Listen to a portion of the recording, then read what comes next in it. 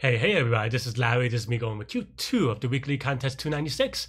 Partition array such that the maximum difference is K. Hit the like button, hit the subscribe button, join me on Discord. Let me know what you think about this problem. So this one is a little bit weird. I definitely spent a little bit more time. I spent about a minute and a half on this one. Even though I think I double checked a few things because I wasn't sure how to read this, right? I think the first thing to note is that the order doesn't matter in here because we look at subsequence, and then when we have a subsequence, within those subsequence, what are we doing with it, right? Well, max and min. And because of max and min, there's no relationship between the numbers within the same group of numbers, right? Then that means that you can group them however you like. For example, in this case, 3, 1, 2 is the same as 1, 2, 3, and so forth. So that's the first observation, right?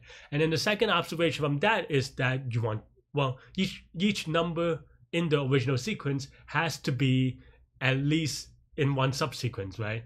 And because of that, and because the property of numbers that you kind of explore as you get, play around with it, there is a greedy solution because every number has to be in one. So if you see a number that is not in a range, let's set this as the minimum number or maximum number, doesn't matter, right? And then kind of, and as you kind of do a scan line that way, you will get every number, and that'll be optimal because if you try to move it in any other way, then one number will get, numbers will get removed as a result. So that's basically the idea, is that this counter, actually I don't even need a counter. I think I just did counter because I was thinking maybe I need it, but actually you can turn this into a set and it'll be the same thing, because if you have duplicate numbers, you'll put them in the same subsequence anyway. But this is my contest code. This is my code that I showed, that I implemented live during the contest, that I did in 1 minute. So if it's not perfectly perfect, give me some slack, I guess. But basically this can be a set, and if I write it again today, right now, I would make it a set. And then you just have to do sorting by it.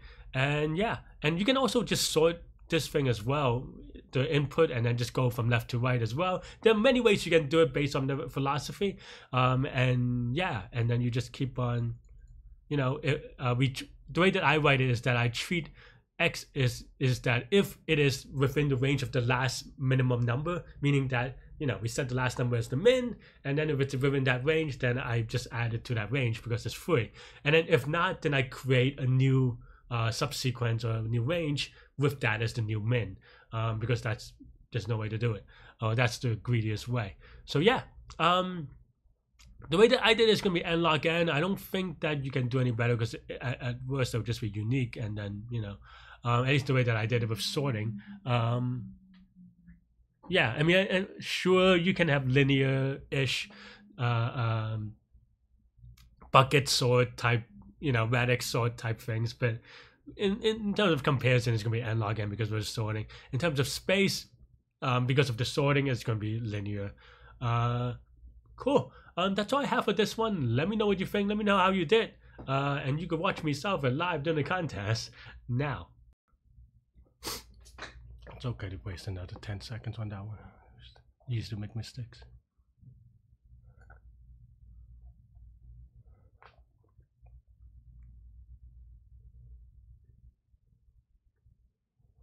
Subsequence.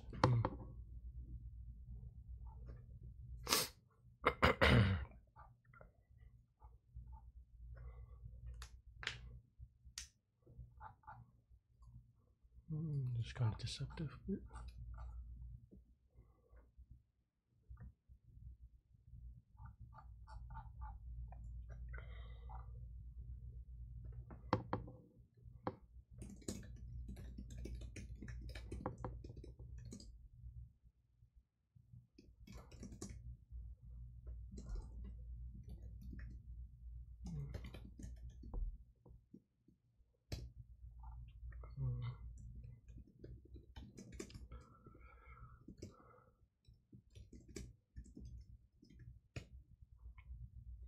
If x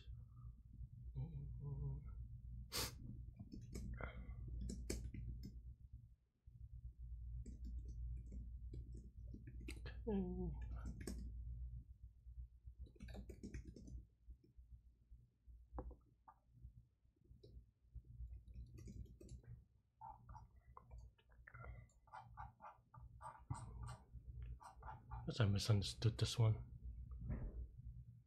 which is possible, to be honest. Yeah, thanks for watching. Hit the like button, hit the subscribe button, join me on Discord. Let me know what you think about today's contest, these problems. Guy did okay, but yeah. I'll see you later. Take care and goodbye.